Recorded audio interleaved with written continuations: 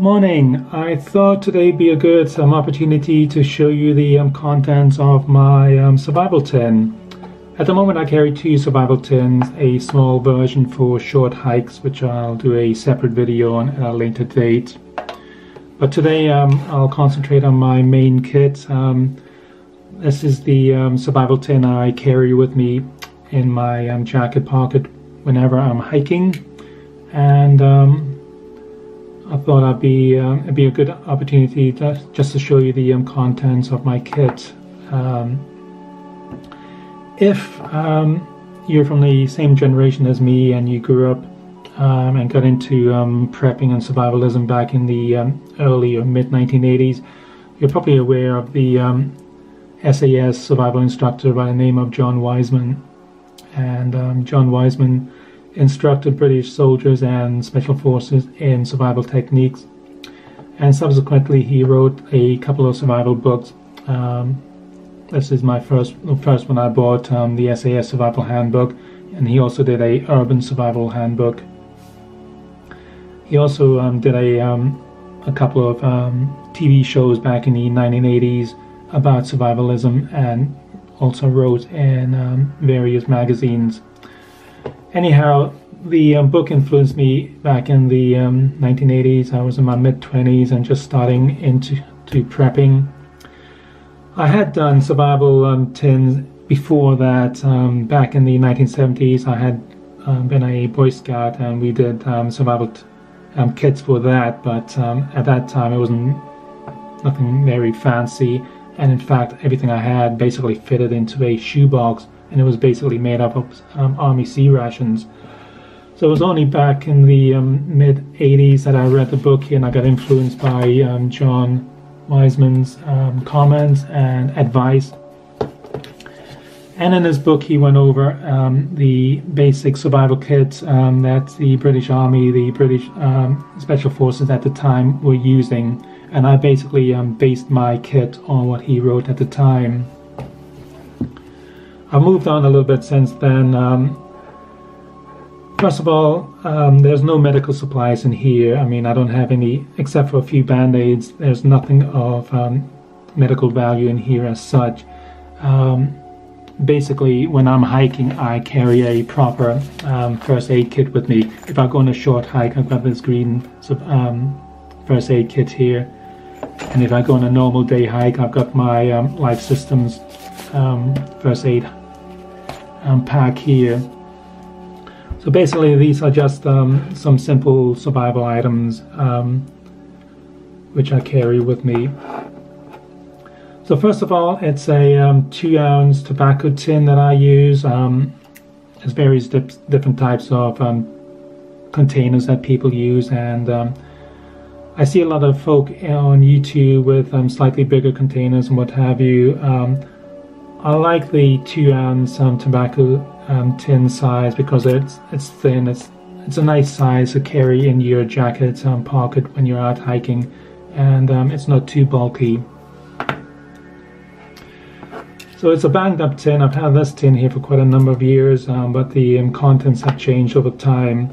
So it usually has tape around it, which I've taken off today, but usually it's secured by tape. As you can see, it's not overfilled, it's not stuffed full that it's going to pop open or anything like that, but it's always good to just secure the edges with tape, just to make it a bit more watertight, even though the lid itself has a rubber seal on it. I polished the lid slightly to make it a little bit more reflective, so I use that as a signaling mirror instead of having a separate signaling mirror in the kit. And I've also got 2 strikers for the matches on the lid here. The first items in the kit, as you can see, are these 2 cotton pads which I use for kindling.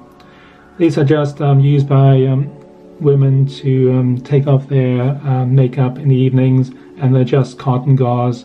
If you open them up, you can see they're quite fluffy on the inside, and they catch fire quite easily with a flint striker. So that's good for starting fire. So I carry 2 of them here. Can also be used for cleaning if you have an injury or anything like that.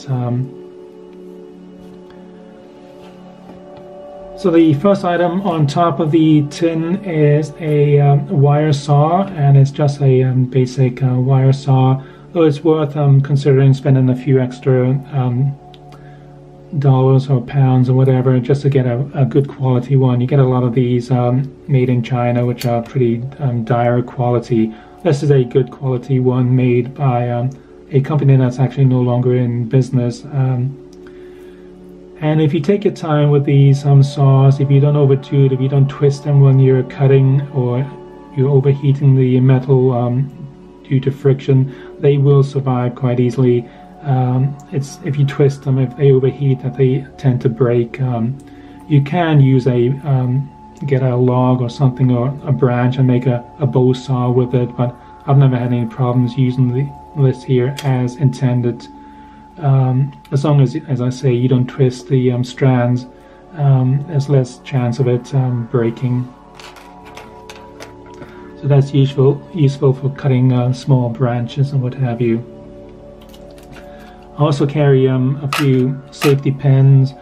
If you tear a sleeve or a trouser or whatever, it's always a useful piece of kit to carry with you just to close something. I've got a very tiny stub of a candle here just for fire starting if it's damp or what have you. That's a couple of minutes worth of flame here if you're trying to ignite some kindling. I've got a flint and a striker for producing sparks. As I say, the sparks will ignite the cotton fibers very quickly, very easily. So that's there. And I've got matches here, just normal matches with a striker. Just a little bag of first used matches. A little sewing kit, just a needle, some thread, another pin, couple of buttons, just simple duties. I've used these in the field before, so they're always handy to have. A tiny fishing kit, nothing fancy, it's just some fishing line, some sinkers. I've got 3 hooks in here and a plastic bait. Never used these in rivers, but I have done a little bit of sea fishing with that and caught small fish. So I mean, it does work. I mean, these things do work, and they're a useful addition in your kit. I mean, I can't see myself using the actual fishing kit in the hills for fishing as such, but I mean, you can adapt it for catching birds and what have you in a survival situation, and it's always something useful to have anyhow. As I say, I don't carry any medical supplies in here. The only thing I do carry is just an alcohol swab in here and just a band-aid, but the rest of my medical kit, tablets, antihistamines, painkillers and everything else is kept in my proper first aid kit. I don't carry a flashlight in here. I do carry a good quality candle, and that's a couple of hours worth of light on this candle here. The cheaper candles I find tend to burn down very quickly, but these good quality ones tend to last a lot longer. I know some people may replace a candle with a tallow candle, which means you can actually eat it, but I find that the tallow gets soft quite easily. It melts very easily. It makes a mess in your kit, so I never use tallow. So that's just a normal, that's my light source, I guess. I don't have a container as such, but I do have a unlubricated condom here. You put it into a sock and you can fill it up with water. Get about a liter, a couple of pints worth of water in here, though I would never fill it all the way up to the top. About a pint or half a liter of water is probably all I would use at any one time, but it's always something good to have. I always have a canteen or something with me anyhow, but I see a lot of people have bags and what have you in their kits and these kind of things, but I've just got a little condom here. Got a whistle for emergency use for signaling. I've got some snare wire. I've never made snares. I mean, I've never caught an animal with a snare. I know the basics behind it. Finding an animal run, disguising the smell of yourself from the snare by rubbing it in dirt or animal dirt, anything like that. But I've never used it. But it's always a good thing to have, just as extra cordage. As I say, I've got a good quality wire saw here, and it comes with these finger loops, so I do keep mine in here. I've taken them off just to make it a little bit easier to store everything. Oh, another safety pin. I don't have any paracord in my kit, but I do have this Kevlar string, I guess you could call it, and there's a good supply in here, and it's quite strong and has a high breaking point, and that's good for making shelters and what have you. So that's my cordage in here, and because it's Kevlar, it's a lot thinner than paracord, but about the same strength, if not more, and you can wrap quite a long bit. There's about 30 odd feet or whatever in here, and it's all in a small space. I do have a compass in here. It's a little button compass, and it does work. It's not going to be useful for doing any proper map work, but I'll give you a rough idea which way to go. I mean, you should always have a rough idea the direction for safety and what have you, and that is just there for basic navigation. I've got some more candles. These are small candles. One candle lasts about 2 minutes, and again, that's good for for fire making. So that's just some extra candles. I've got some proper safety matches. These are lifeboat matches. They work underwater, or if they're wet and what have you, they'll last about 20 seconds, no matter what condition, weather you have. I mean, as I say, if it's damp, if they're wet, it'll still work. So I've got a box of these here, and they live in a small matchbox. Now these things are pretty cool. They're little chemical light sources. You snap them and it gives off a little light, and it lasts for about 5 or 6 hours. So it's useful for nighttime. Just doing a little bit of, if you're needing a little bit of light at nighttime, or you can stick it on something if you're going, if you're leaving the campsite at night, just to give you a guiding light to come back to. They're actually quite bright for the size of them, and take up no space at all. So these are just little chem sticks. Got some water purification tablets here.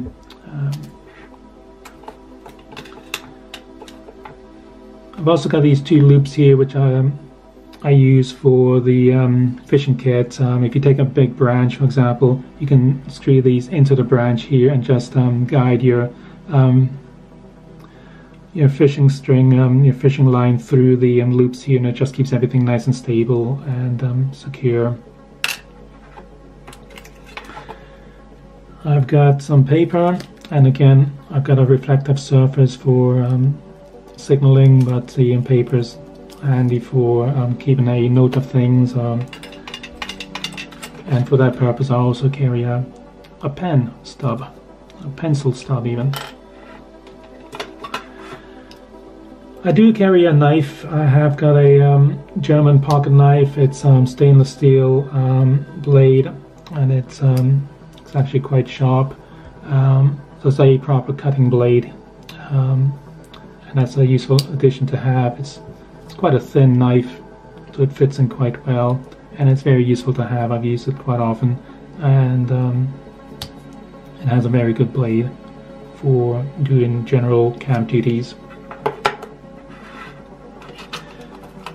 I've also got two razor blades just for the same thing, but as I say, I've got the knife, so I've never really used surgical blades. And the other two things I carry is another needle with a length of thread in it. If you got cold fingers or what have you, it can be a little bit difficult to thread the needle, so it's always good to have just some needle and thread already handy to be used as required. And I've got a pin here, which is always useful for whatever purpose. And that's all that's in my tin at the moment. I've got no Gorilla tape in here or anything like that. I have nothing fancy, no multi-tools, anything like that. This is the kind of kit that I've used over the last 20 odd years for hiking, and it served me well. I've not had any complaints with any of these items. I've replaced many of them over the years, obviously, for newer ones, but I hope you found that of interest and maybe give you some ideas for your own kits. And if you have any questions, any suggestions, anything like that, just drop me a line.